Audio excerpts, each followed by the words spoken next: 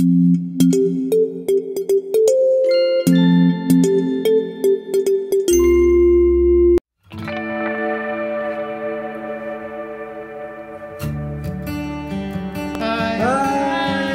birthday, Scott. Hi, Don. Happy birthday. Hey, Scotty. We hear it's your birthday. Happy birthday, Scott.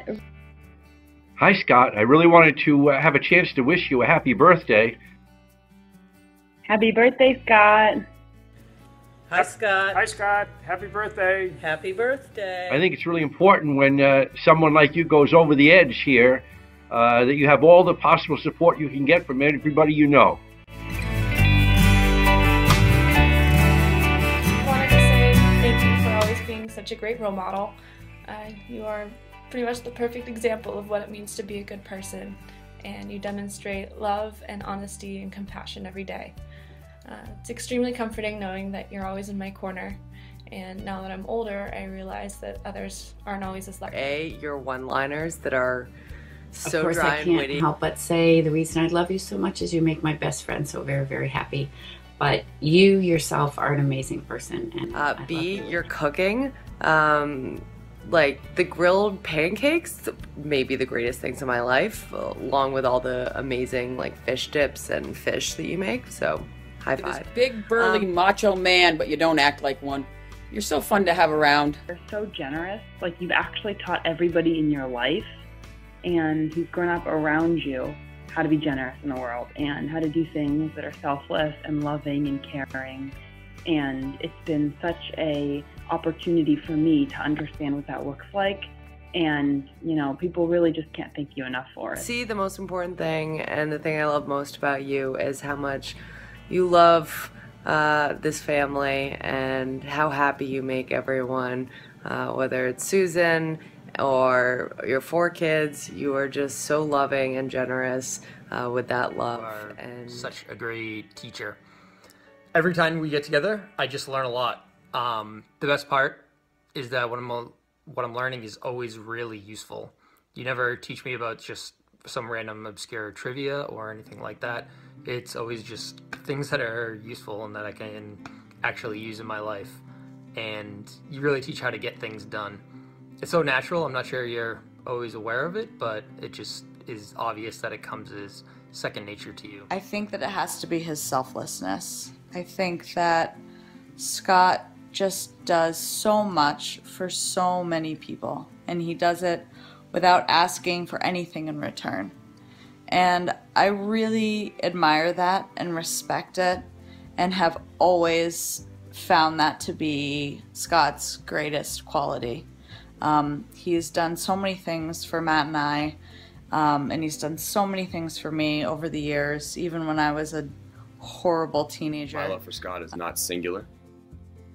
He's got that enviable combination of wisdom and patience that the best teachers have. You know, when you're learning with Scott, he gives you the space to fuck up and make mistakes, but then will come back with a smile on his face and help you put the pieces back together. You're smart and you're fun and you're creative and you're a wonderful companion. You show me new things. You often cheer me up. You often make me laugh. And you can be serious with me and go deep. You're a terrific person, a great brother-in-law. I'm proud to have you as a brother-in-law. So much about everything that it's really exciting and fun to be around you. For that reason, you just have a natural curiosity and knowledge about so many things. And I don't know of anybody else who, every time I spend time with you, it's a great experience. It's something that we remember for a long, long time. Your commitment to people, and I think that has been really well exemplified by the years that you spent working with your students at the Carroll School. And then leveraging that experience at the Carroll School, you're forever the teacher. You've got so many things to teach. You spend so much of your time and your generosity teaching us, whether it's fishing or harmonica or blacksmithing or tree cutting or training of dogs, and most importantly, volleyball up at camp. In everything you do, you're really a real craftsman and a real hard worker. That shows up in all the planning you did for the Scouts. It shows up in the main Forge project. It shows up in your career. Sweet, sweet guy. I felt like he really just came into this family and especially your family, and was a kind, gentle role model for Jenna and Taz, and a sweet, loving, present partner for Susie. You're always thinking of others, you know, perhaps more than anyone I know, and it's a very rare quality, and it just reflects wonderfully about you and your family and everyone that loves you. And you picked me up in your red truck, and we listened to music, and we just got to catch up and get to know each other. And I will never forget, I asked you like what that little thing was on the side of the road that had the bumps, and you just drove right over it. It was the rumble strip, and you told me all about what the rumble strip was. And you know, to this day, every time I see a rumble strip, I think of our drive, and that you taught me that little nugget of information. So it's something I'll never forget. When I go visit him. What do you do when you go visit? Anything? You remember anything? How about going fishing and to the beach and all that stuff, right? The beach. Yeah. The beach, she said. One of my favorite memories is we were going to a concert, and traffic was bad, and there was an accident. Someone was injured on the side of the road, and you raced out immediately to help. And I'm like, wow, you know, that's something, you know. And then Susie informed me that you had training, medical training, in helping in emergency situations, and you're of great comfort to that woman. And you're such a Renaissance person, all the various skills and interests. It doesn't surprise me that you're also an EMT. I'm listening to some really cool conspiracy theories. Hiking across the Pyrenees. Going up our advanced trip to the Allagash to case things out, and having a spaghetti dinner together before the whole troops arrived from Lincoln. I remember cutting up that old dead raccoon on the dining room table. We came home from China at, I don't know, maybe 2, 3 in the morning, and Scott had driven all the way down from Massachusetts to meet Susan and all of us at the airport in the middle of the night. So that was amazing. Person, but through some very tender, affectionate words from our dear friend Susie when she spoke of your kindness and compassion and very big heart.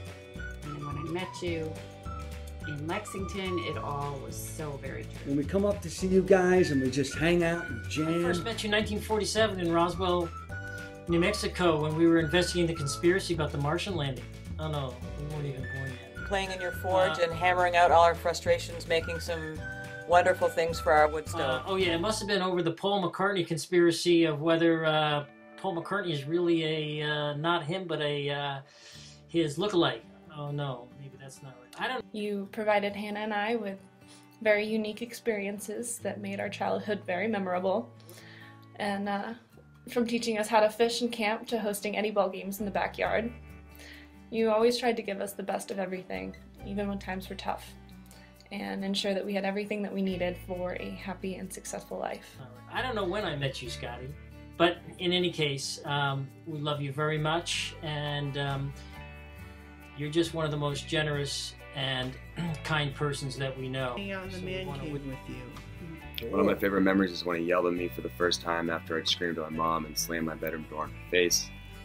Not in an effort to parent or discipline me, but just to defend and protect the woman that he loved. We spent the day together pulling up lobster traps, and you really showed us the ropes and made sure that a couple of rookies both learned what they were doing and didn't get themselves killed. Coming to Maine for a conference, and coming home on the day of the conference, or maybe it was the night before, I can't even remember, but it was just this gorgeous dinner with drinks and shellfish and steamed clams and lobster and music.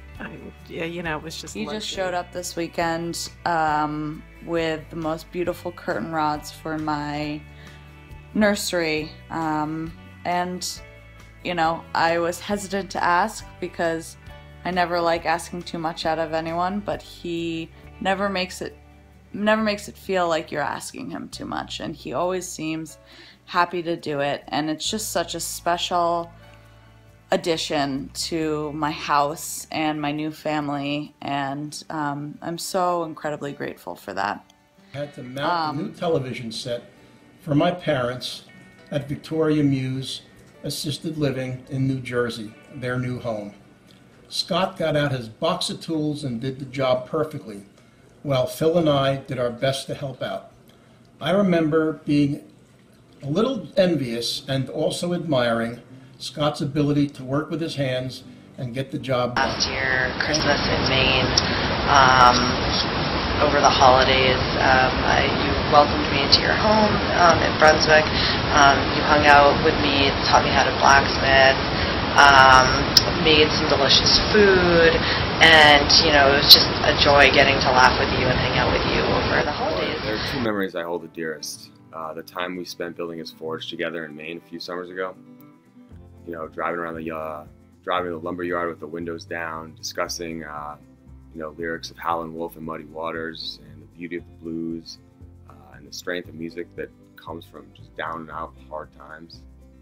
Pond hockey with Scott, and just the enthusiasm with which he got all of us kids out on the ice, like clearing off all the snow and getting everybody ready and the gear, and just like having so much excitement to play and to screw around. And you know, some of us weren't that great, but it was so fun. We were at the market, and we were lucky enough to meet one of your heroes, Bernie Sanders.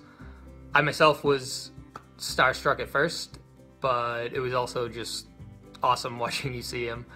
You could tell that you could barely handle it. You couldn't stop looking at the pictures on your phone, and the rest of the day you were talking to everybody on Facebook and talking to everyone you know. You just had to tell everyone about it. I could really see how happy you were, and you couldn't contain it at all. So I'm glad that you get to meet one of your heroes. You Fast definitely forward to deserve last it. summer, when I was helping Alana move into her apartment, packing and transporting furniture, building her new space, I found myself leading the charge. You know, I stepped up and carried more than my own weight, and I knew how to do things, and to think first about the best way to do it. And I finally felt like someone that others could depend on, and it was one of the first times I truly felt like a man capable of providing for the people I love. And I learned that all from Scott, watching him and working alongside him for all these years. One of my great memories from Lincoln was that wintry day that you and I went over to the barn and did some blacksmithing, and you taught me the ABCs of blacksmithing. And I remember we had to be so close to the forge to keep our fingers, at least my fingers and toes, from, you know, kind of crisping up in the cold. At a work meeting, and I got out around 11:30. I was in Maine for a conference, and I text Matt to find out where he and Scott are, and he says Maine Brewing Company. So at 11:30 in the morning, that is, I drive to Maine Brewing Company and find my husband and my Uncle Scott pretty well toasted at 11:30 in the morning. And it was hilarious. I'm glad that I picked them up. And I just was so happy that, you know, Scott, he barely knew Matt at the time, and they were just having a great time together, and Scotty just said no problem and took him out and showed him a great time, and is always trying to convince us to move to Maine, and hopefully one day that'll pay off. But it just sticks with me as a hilarious sight to see of two grown men probably have just tasted about 30 beers at 11 in the morning. I think it was like a Tuesday. All the So dinners that we used to have together back in Lexington in particular, when Rich would be on the road and we would be, I'd run over to your house and you'd make me some delicious seafood dinner and we'd have a few glasses of wine and all get laughing and telling stories, you, me, and Susan, and I just had, it really made my week a lot. Special things that you do with us and teach us and help us and, you know, all that stuff. Amen. Goodbye.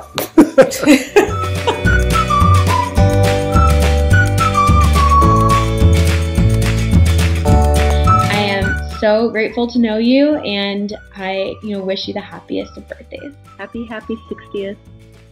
Here we are together. I'm very, very grateful, and I love you. Happy birthday. I really want to wish you the very best as you go into this new adventure. And it is an adventure. 60th birthday. And we love you, Scott. We love you. Bye. Scott will never be able to. Happy birthday, Scott. Happy birthday, Scott. I couldn't have asked for a better father, and I am so proud that you're mine. So happy birthday, Dad. Love you. Thank you for always making me feel part of the family. So happy birthday, Everybody, Scott. pick him up. Okay. Got him? 1, 2, 3.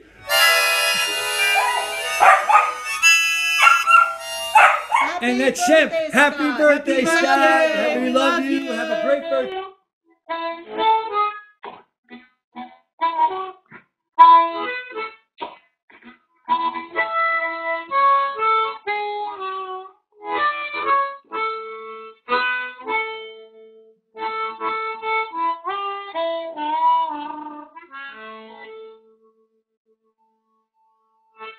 And it goes a little something like this.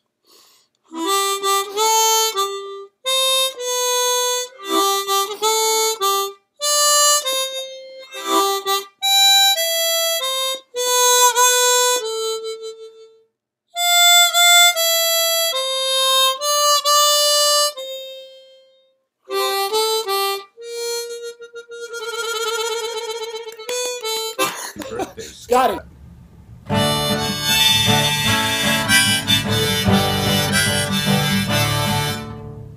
Would you stop eating birthday cake and come and help me play this thing?